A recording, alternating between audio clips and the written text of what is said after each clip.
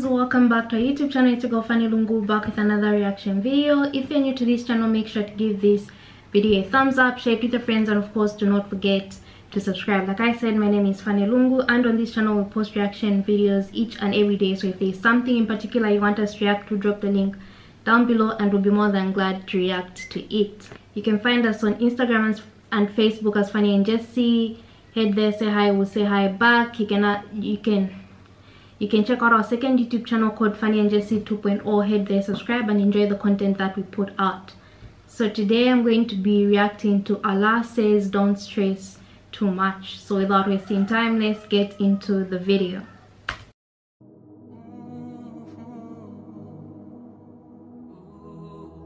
Okay, what should we do? What does the Quran and Sunnah tell us about battling with that type of stress? What do you learn from the first thought that comes from the believers as they enter Jannah? May Allah make us amongst them. The first thought is what? Alhamdulillah, no more worrying. That shows us, dear Muslims, that this world is associated with feeling anxious. This world, every step, every single part of our journey, every day, every week, every month, there's something else that's going to bring us anxiety and grief. And I challenge you, dear brothers and sisters, look back at any phase of your life. When things are good, we're worried that things are going to go bad. When things are bad, we're worried things are bad. When money is wealth a lot, we're worried it's going to go away. Investment is going to go down. When money is tight, we're worried money is tight. There is no situation or scenario that we find ourselves in except that there's some anxiety, some grief somewhere. True, not all anxiety is the same. Alhamdulillah, if we have a roof over our heads and food in the pantry and fridge, alhamdulillah, that is much better than those who do not have security and food. But still, feeling anxiety, worried, stressed out is a part and parcel of being human. And it will only be completely gone when we enter Jannah, insha'Allah ta'ala. And that is why, dear brothers and sisters, it is so important that we understand and we tackle head-on the reality of stress and grief. And we make it a part of our daily discourse that it is nothing wrong to feel anxious. You don't have to feel guilty for feeling stressed out, especially in this time of pandemic. I mean, how can we not be anxious, worried, stressed out? People are dying. Everyone amongst us has had family or friends that have passed away. On top of this, we have limited socialization. Some of the things that would relieve our stress was to be with friends and family. That too has been taken away. Anxiety in terms of money.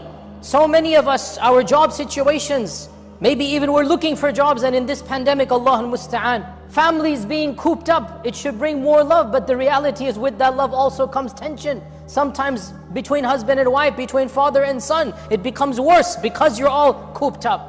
So no doubt, during this time frame, this pandemic, it's understandable that anxiety and stress and grief and worry, it's going to increase. Okay, what should we do? What does the Quran and Sunnah tell us about battling with that type of stress? First and foremost, dear Muslims, realize that the Quran tells us that people of piety can stress. People of taqwa feel anxious. The fact that you're stressed out doesn't mean you have bad iman, weak iman, lack of iman. No, this is wrong. People of taqwa and people of iman also feel stressed out.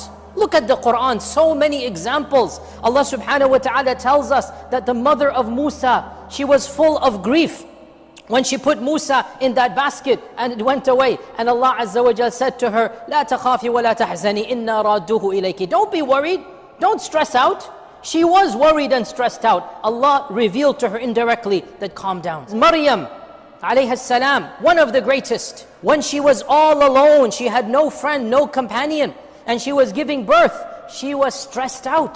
فَنَادَاهَا مِن تَحْتِهَا أَلَّا تَحْزَنِي. Allah Azza wa Jal sent an angel to tell her, don't worry. She was worried. The fact that she was Maryam did not negate that she was worried.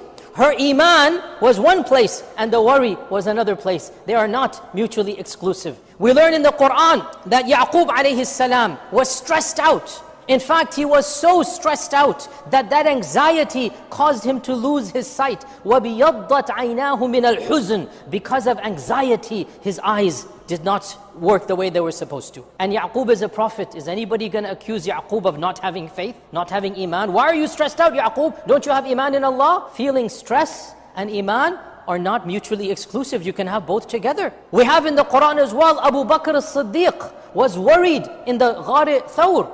And the Prophet ﷺ calmed him down. The Prophet ﷺ himself said that don't worry, Allah Azza wa Jal is with us. La tahzan, inna Allah ma'ana.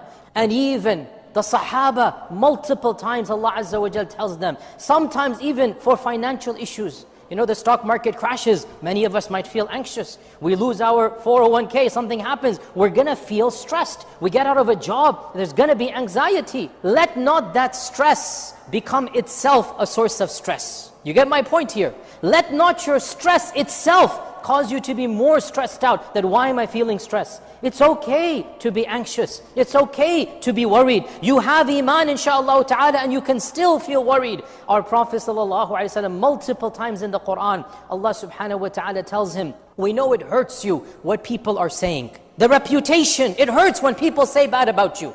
Our Nabi ﷺ is consoled over half a dozen times in the Quran. وَلَقَدْ نَعْلَمُ أَنَّكَ يَضِيقُ صَدْرُكَ بِمَا يَقُولُونَ فَلَا تَحْزَنْ عَلَيْهِمْ. So many times, don't feel anxiety, don't feel grief. Allah is consoling the Nabi ﷺ because he is hurt. His chest is in constriction because of rumor mongering. Rumor mongering, words. Words do hurt, they hurt. So the first point that we learn, dear Muslims, is that feeling anxiety and stress is normal. It is natural. It's a part and parcel of not just being Muslim, but being human. Every one of us is going to feel anxiety at times of tension. And we also need to look at it from a biological and a psychological standpoint. This is Allah's mechanism to put us on our guard. Imagine if we didn't feel stressed and we were losing our money. That would be a problem. Imagine what happens when you're stressed out, you focus. That's the purpose. Allah blessed us with the mechanism of stress. We all know when adrenaline flows, for example, our perception changes, our focus changes. It is a gift from Allah, which yes, it has its own negatives we have to deal with. But overall, if used properly, stress is a part of a gift that is used for our survival, for our protection, that we start thinking and focusing. You know, when we're stressed about something, we're constantly thinking about it. Why? You need to get a solution. If we didn't get that stress, why would we think about it? So we have to understand that stress, anxiety, grief at some level is totally normal, and it is a part and parcel of not just being a Muslim, but being a human.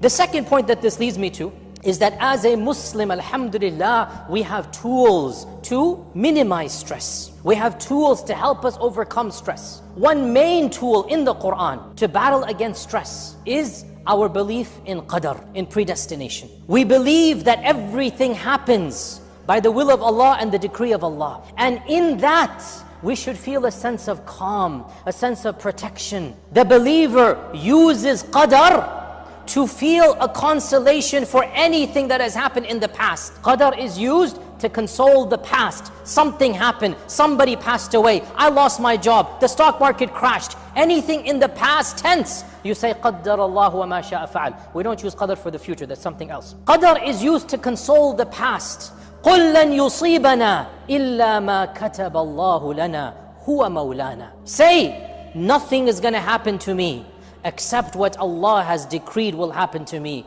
and He is my Mawla. He is my protector. Whatever Allah has decreed, I put my trust in Him. The one who put me in the situation will also help me get out of it. The one who gave me this reason and this cause of feeling anxiety will also give me the tools to cope with that anxiety and to eventually overcome that anxiety. We firmly believe that anxiety and stress is a means of attaining Allah's reward if we channel it to connect with Allah. Any pain and stress that we feel, our Prophet ﷺ said, no Muslim is afflicted with any grief or stress or pain or anxiety or suffering. 6 adjectives he gave, 6, different things to describe every possible state. No pain, no anguish, no grief, no worry, no physical pain, not even a shawka, a thorn that pricks him. And he is patient, except that Allah will give him the ajr for that stress and grief. Faith does not eliminate stress, but faith allows you to cope with it and deal with it in a way that insha'Allah ta'ala you can live a life as normal as possible and then meet Allah subhanahu wa ta'ala for that ajr. We hope you will continue to enjoy our content. Don't forget to subscribe, and by pressing the bell next to the subscribe button, you will receive updates and notifications. Thank you.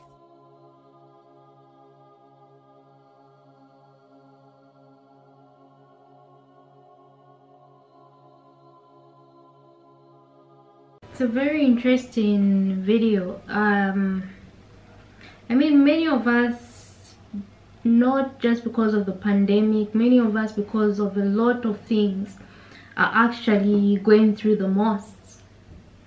We managed to put out smiles, we managed to be kind, we managed to be just there for others, but we're going through a lot. Even when you start going through a lot, this should be a reminder that God has your back. No harm may come your way unless it's supposed to. No one can make anything go against you unless God really wants that thing to happen to you. So at the end of the day, you have to keep your head held high. You have to remember that you're not doing this.